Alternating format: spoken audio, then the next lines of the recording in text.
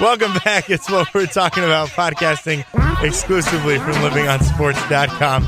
Cheston going over his illegal ways to scheme money if he was a baseball arbiter. I don't believe it's illegal. I just think it's a smart way to make money easily.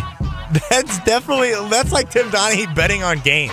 If I just sell the team or player, I get 10% of whatever my deal is in arbitration. I think that's fine. That has to not be legal. I'm sure it's just kind of frowned upon. like, on a plane yes, type. Yes, like things you can't do in the bathroom on an airplane. Thank you, Bin Laden. Speaking of money and arbitration, the Giants avoiding arbitration with their star pitcher. 2 years, $23 million. You think that's a little much? I don't think so. You're looking at a guy, I believe he's 3 years into the league and has won 2 Cy Young Awards. See, and being 3 years into the league is what scares me because there's nothing to say he's going to be that good. Now, there's nothing to say he's not going to be. And this is kind of the issue I have with holdouts in the NFL and arbitration. Yeah, you did good for 2 years, so we'll pay you what you've earned. But sports is the only thing where it's not performance-based. Yeah, I mean, I just think it's so hard not to give him. I would have given him more years easily. He's so young and so good. All right, he could easily become Mark Pryor and hurt himself and never recover. But he could go on to be Roger Clemens or Greg Maddux and Randy Johnson. So then when he does do that, but then you pay him. In, I believe, 66% of his seasons, he's won the Cy Young. If he can keep that up for 66% of his seasons. Yeah, he's played 3. Uh-huh. Exactly. Let me just throw a little number game at you. That's a lot. I don't think any other players got that kind of statistics for Cy Youngs. Wow.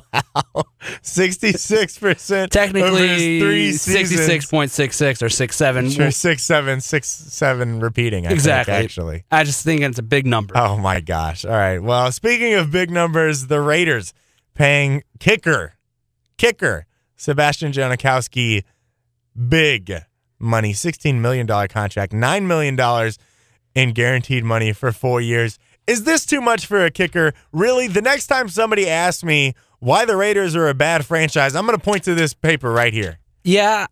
Okay. There's 2 sides to it. I think it's a big deal for a kicker, and especially that's $18 million they have committed to Shane Leckler, their punter, and Sebastian Janikowski, their kicker. That's a lot of money to commit to 2 players that are those 2 positions. But I think when you're the Raiders and you don't score touchdowns, you can only kick field goals, and you punt it a lot, you got to commit that kind of money. And in an uncapped year, if you can pay them, why not? Why don't you commit that kind of money to somebody who's good?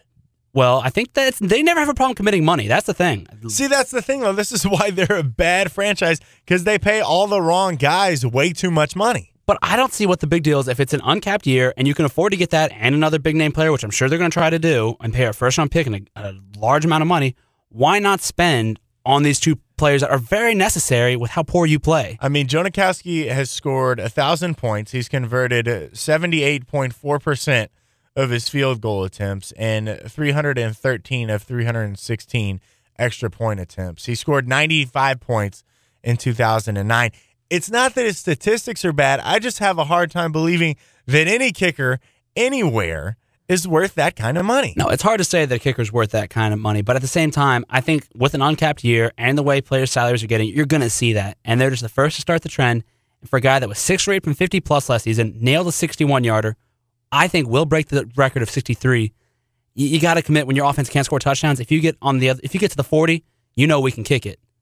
I know this. I want to get Sebastian Janikowski's agent because I'm graduating in May, and I want his agent because that guy knows how to fight. I say good for Janikowski, and I don't think that's all right. I don't think as opposed to the Tommy Kelly contract, the Jamarcus Russell contract, the picks of McFadden, I don't think it ranks anywhere near their past 5 years' mistakes.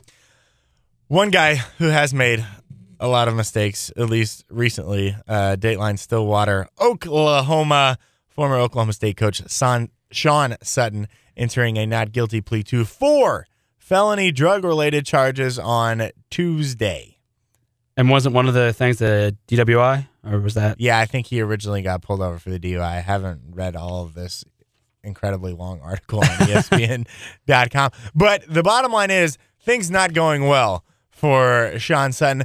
Oklahoma State, though, I mean, this is a program that took in Jameson Curry after he got busted his senior year in high school for drugs. Right. He turned it around, had a good couple of years. I mean, I think he played all 4, didn't he? Yeah, well, but Oklahoma State, they're not necessarily a clean program. And now you got an ex-coach who's been busted for this. Well, I think even before that, you got to look at '92 when they brought in Eddie Sutton after he was paying players to come to Kentucky. Yeah, you're not a big fan of Eddie Sutton. I wish it had been Eddie in the car with him, and wow. I'm glad it was Sean because he transferred from Kentucky to Oklahoma State. Yeah, I think Oklahoma State has had some questionable moves, but I don't think you can chalk that up to a former coach doing this. I think it's just another. It's a blemish. Mark it's a blemish when you think Oklahoma State, because as soon as I saw that, first thing that came to mind, association was Oklahoma State.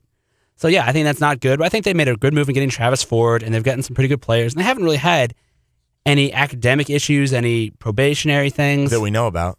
Allegedly. Oh, no alleged problems with the program. I think that they're on the right path. Yeah, this is a blemish on there, but I think people will say, well, and Des Bryant is actually the more recent one, I would say. True. And that's with their football program. Yeah, but still, I mean, Oklahoma State athletics, I think that... You know what Coach Gundy thinks of that, though? What's that? That's all I got to say. Makes me want to puke. Yes, Coach, if I were your coach, if I was coaching Des Bryant, I would want to puke, too. Final remarks? Anything? Nah. I think that Kentucky plays Mississippi State tonight. Looking forward to that. Uh-oh. What time is that game? Right now, 8 o'clock. Oh, you better hurry home. I will. All right. Happy Mardi Gras. For Cheston, I am Michael. Happy Mardi Gras. What are you giving up for Lent? Soda. Okay, that's a good one. You drink a lot of soda. Whoa, what about no rum and Cokes? No vodka Sprites? It's the Monster promo team this week at Big 12. I think I'll be okay. Yes, I know. Trav was very, very excited. All right, enough talk about alcohol. We are out the door. Until next time, that's what we're talking about. See ya.